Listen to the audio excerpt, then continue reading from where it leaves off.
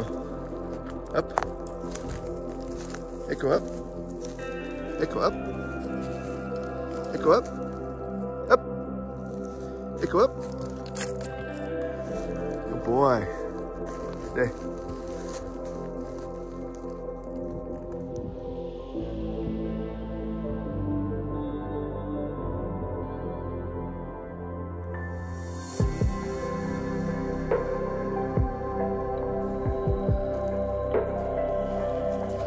Dodger, are you hungry? Are you hungry? You speak? Dodger, speak.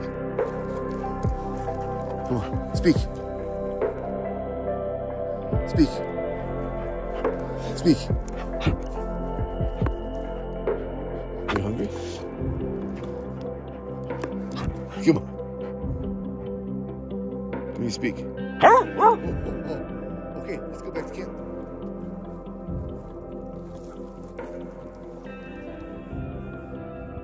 Out here in that area I was pointing out, trying to manage the sunlight with the clouds that are coming through. It's kind of working. Luckily we got some good wind.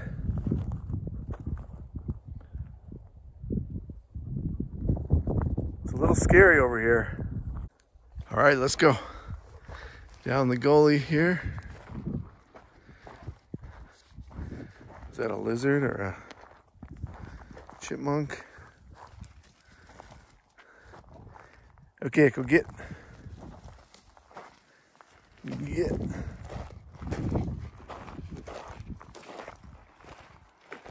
And we are pretty far from camp.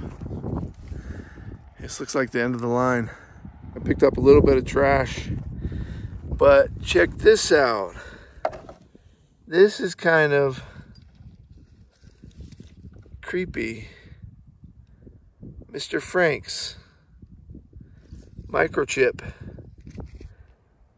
So that's the dog's name, but there's no phone number. This thing has been out here for a while.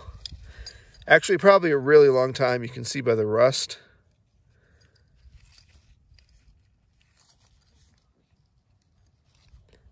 I guess I can try looking this number up. I'm sure some of you all will too. It's kind of sad. Echo, leave it.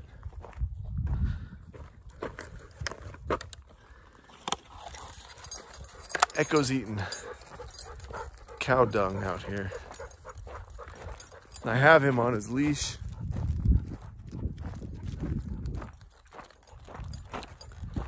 Just in case, because there are cows out here. I haven't seen any deer. I saw a jackrabbit though. He didn't see that, luckily.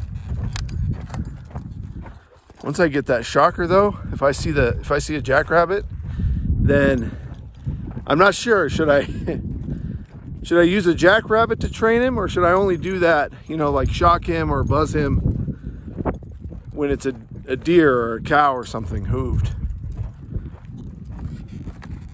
Let me know what you think. Now this collar, it looks pretty old, so it makes me think the dog is not around anymore. I kind of think like sometimes people bury their dogs out here when their dogs pass on. So maybe the dog like got buried and then something dug it up, and that's all that's left is the collar. That's kind of all I can think of. I mean, I guess the other thing is the dog could have got lost out here and then died, and then you just end up finding the collar.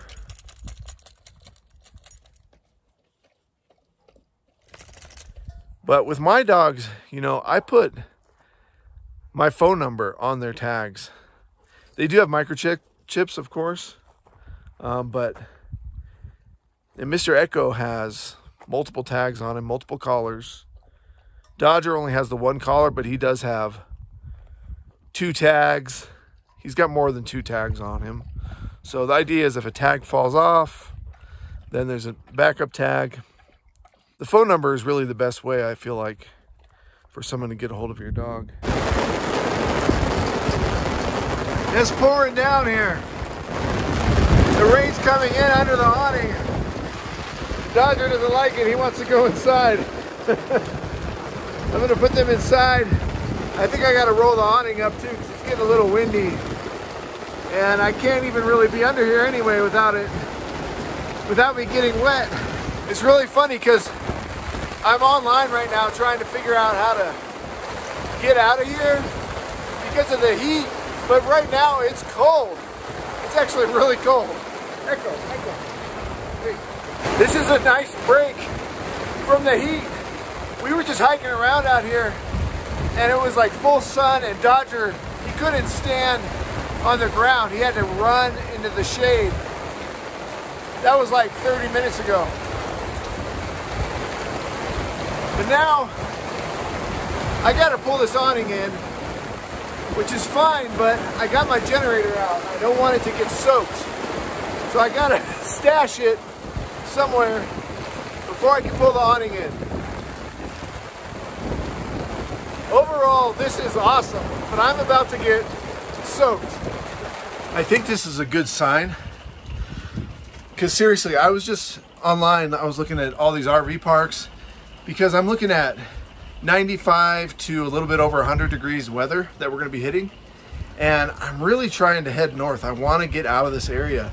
This specific site that we're at is working out so nice though, so the motivation to leave is kind of iffy. It's really just because I know the temperature is going to keep rising over time, so we have to get out of here, and I want to get up into the northwest.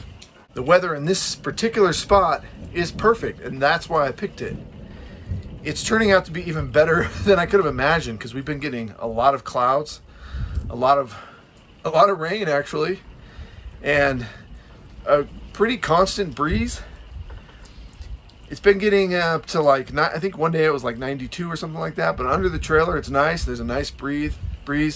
The dogs are really pretty comfortable under there, and I don't want to stay at an RV park.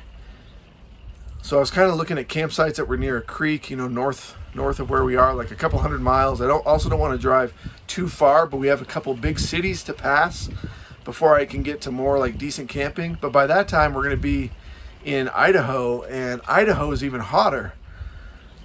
So it's just funny that I'm dealing with this right now. Like, I got my shirt back on, now I'm pretty soaked. And what I did is I took the generator and I put the generator under the trailer. There was actually some room under there. I could stash it, which worked out good. I had to unlock it first, and that's how I had to really get out into the rain. Then bringing in the awning when it's windy it can be a disaster.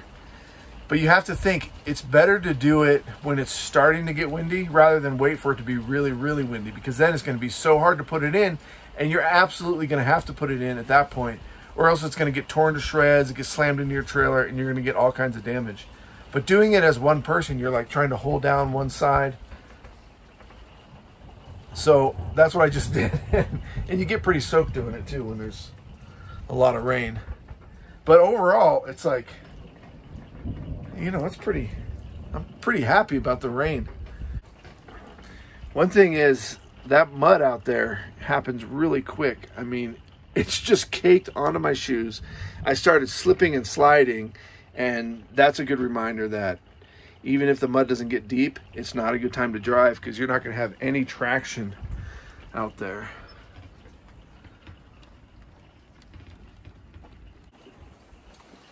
A little update for everybody.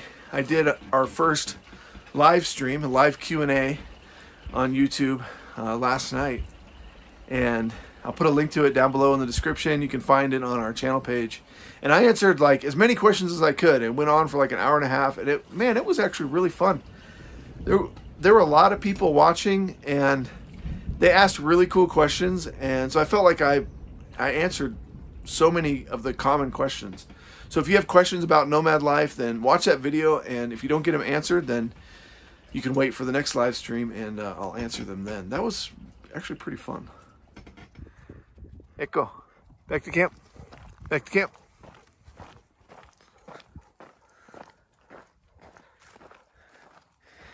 Echo really wants this leg. He was just carrying it in his mouth.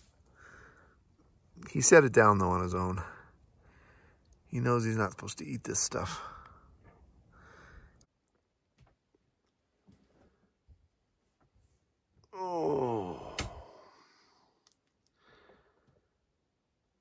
I just woke up. It's 4:26 in the morning. We're heading out, so I want to get an early start. The sun's not up. My dogs are not going to get up for another hour or so while I putz around. Let's look at Mr. Echo.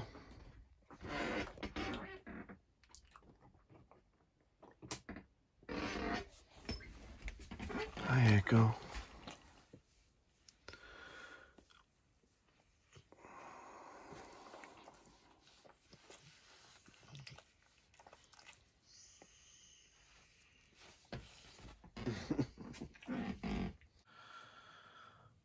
Oh.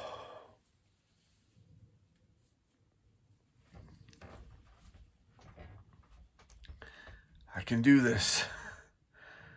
So why are we up so early? Because we're hitting the road.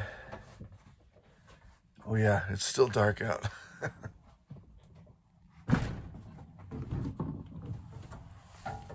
Oh, you can't see anything out here. The stars are still out.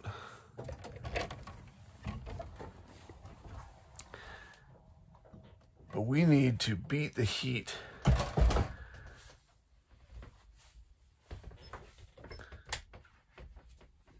That's why I'm up so early. I want to get some driving done today. We're driving through Utah, and then eventually we'll be in Idaho, where it's going to be 100 degrees. And I usually camp in Idaho, but I don't think I'm going to be able to. I think we're going to be staying in an RV park. And in fact, today, hopefully before it gets into the upper 90s in Utah, we're going to be at another RV park. And it's kind of not your typical RV park. I reserved it online already. And it was like $54, which is a rare thing for us. If we do stay in an RV park, like you saw a video where we stayed at Hassler's RV Park in Quartzsite while I was getting the truck repaired. That's kind of the thing that we use RV parks for, is for sort of, emergency situations. It's out of the ordinary for me and the dogs. And, the dogs don't really dig the RV parks that much. And they're not my favorite thing either. But they're actually kind of cool and they're kind of useful. They can be kind of helpful. So that's what we're using it for today.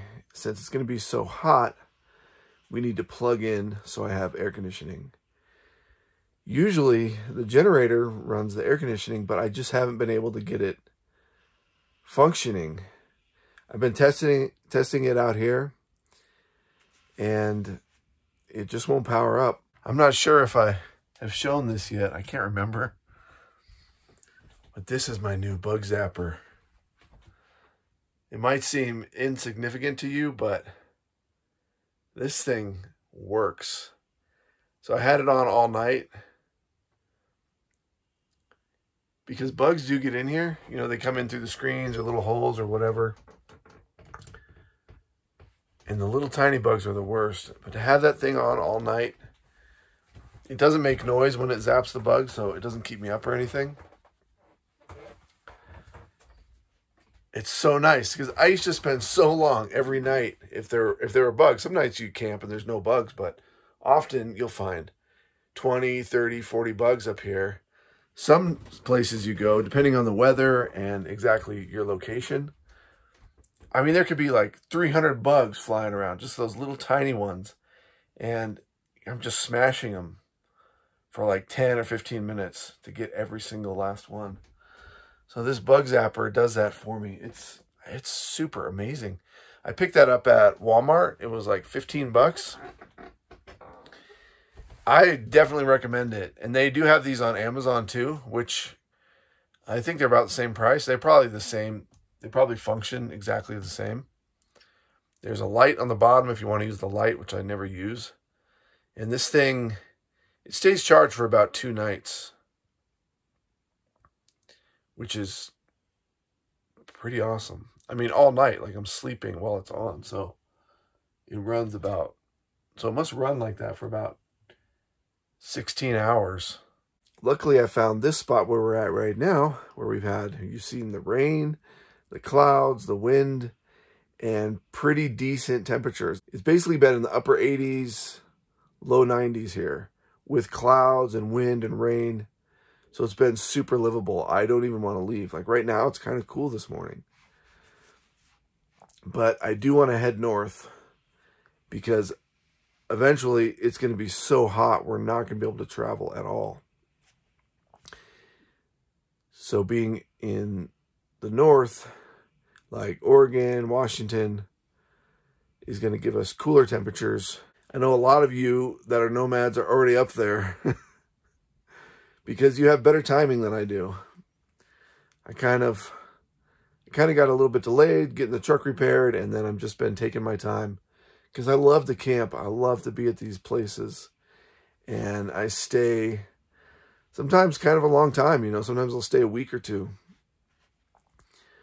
because I love it when I find a cool place to camp, and I'd rather be camping than driving. Now today, since we're going to do 280 miles, that's a lot for me. Usually I'll do 80 miles, maybe 120 miles in a day. That's about my maximum, is about 120, maybe 150 miles.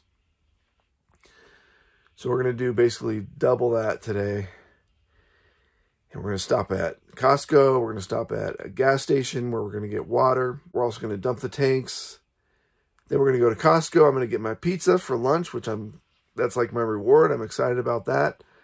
And we'll also get gas at the Costco because it's a little bit cheaper. I'm also going to get groceries because I'm pretty low on groceries. And then we got about 80 miles to go from there to our RV park site. So it's a little different for the Got Out channel today. So stay tuned, keep watching, and you'll see where we end up. So it's going to be a road day today. See you on the road. Come on, Dodger, we got to get on the road. Yeah, let's go. Let's go. Yeah. Gonna stretch?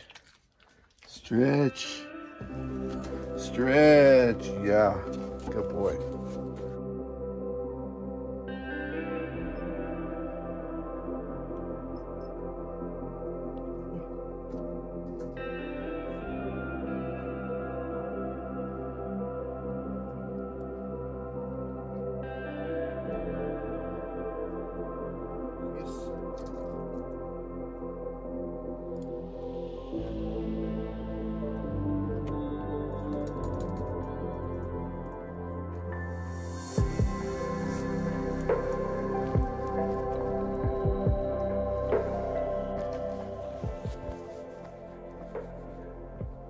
One thing I got to do in the morning is I got to get the generator packed up,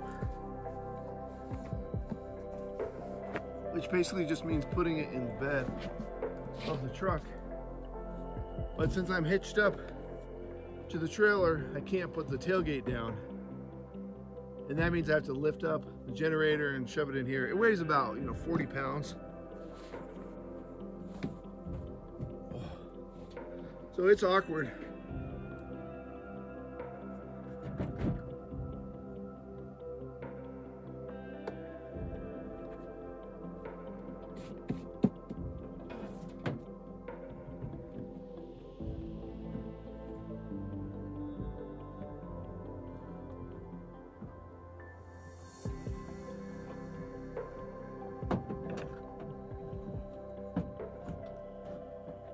There we go.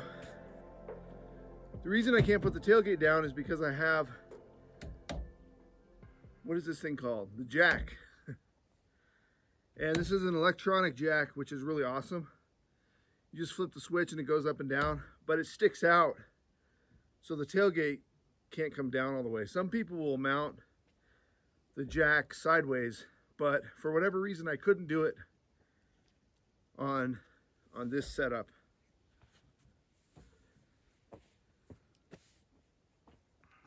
Now I gotta feed these guys.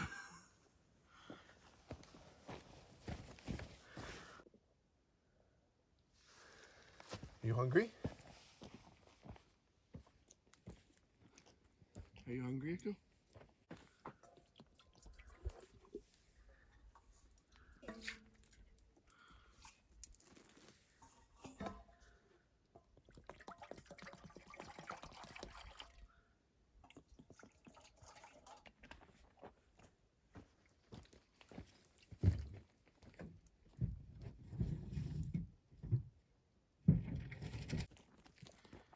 Dodger, come here. Echo, seat. Good. Dodger, are you hungry? Are you hungry? Yeah. Come here. Come here. Dodger. Echo, seat. Dodger, speak. Speak. Oh, good boy. Yes. Echo, sit, sit, paw. Echo, paw. Yes.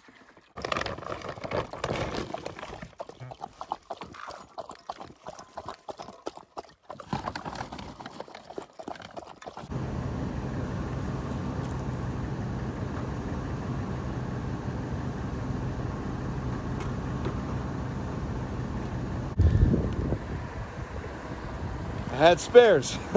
Just a last minute headlamp change there. I was like, I don't need them. It's daylight now. You know, the sun is just about to come up over the mountain over there. So I don't really need the headlights, but I just figured I'd do it. It only took me 5 minutes, so that's good.